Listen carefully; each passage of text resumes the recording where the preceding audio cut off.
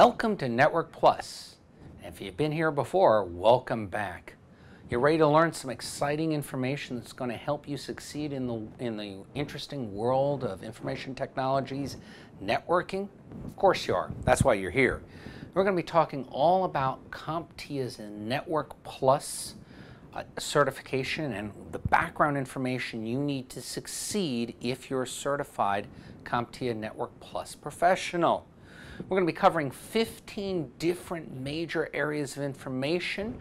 We're going to be starting with just a basic network theory, and from there moving down through 14 more areas: network communication methods, network media and hardware, network implementations, network models, TCP/IP addressing and data delivery, as well as TCP/IP services. After that, we'll look at both LAN and WAN infrastructures, remote networking, system and network security. We'll take a look at some threats and attacks that would threaten your network and its security. And towards the end, we'll be finishing off with network management and, of course, network troubleshooting. One of the last things you learn always is going to be troubleshooting whatever you've been setting up or designing prior to that. So 15 exciting areas that we're going to be getting into. You're going to have a lot of fun with this, and that's the goal, because if you can make learning fun and easy, learning becomes simple.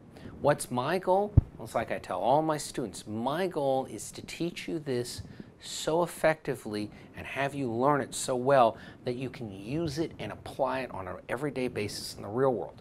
If you do it that way, and if you learn it to that level, we don't have to talk about an exam, we don't have to talk about a certification, because getting certified will be easy. If you know it at the level that you would want to be comfortable with it in the everyday, you go in, you take your CompTIA exam, and I'll tell you, a couple hours later you're going to come out and you're going to say, hey, that was easy. It wasn't as hard as I thought it would be.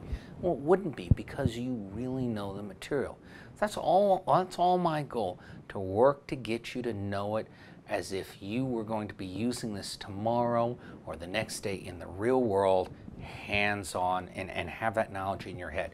Because if I get you to that level, I guarantee you that it's going to be really easy to succeed on the examinations.